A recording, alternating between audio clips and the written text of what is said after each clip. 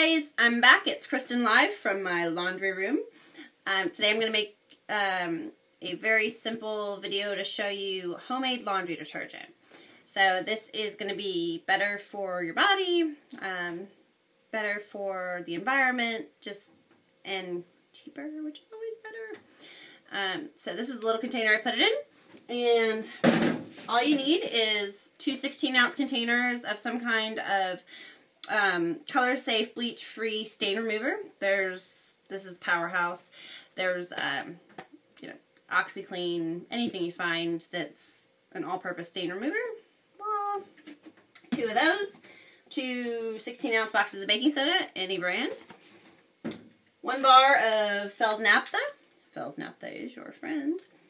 What you do is it comes in a soap dry bar, and you actually need to grate it. I have a separate grater that I use that makes it a lot easier to do this than I use for our regular kitchen grater. But you can use your kitchen grater as long as you clean it really well when you're done. So we have that, and any kind of phosphate-free powdered laundry detergent. This brand's fine. There's probably more,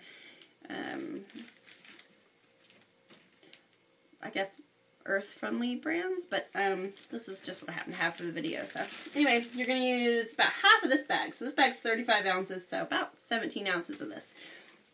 And the only other thing that's optional is a scent. Of course, I love doTERRA, so I use 100% natural organic essential oils. Again, I'm not sponsored or affiliated with them, however, I would love to be someday. So anyway, I just use probably no more than 6 drops for the entire container of this. It's just for scent and really just gives you that nice, warm, cozy, clean feeling when you put your clothes on. So you just mix all those together. You put them in your handy dandy container. This is what it's going to look like. And all the different things you're seeing here is just what I showed you. It's the grated Fels naphtha with the baking soda and all the other ingredients, and the lavender drops. Even though everything else here is dry, they still soak in just fine, and they're great to add to it for good scent. So anyway, that is my tip for the day and how to make your own laundry detergent. If you enjoyed the video, please subscribe below, and I can't wait to bring you another video soon. Thanks so much for watching. Bye, guys.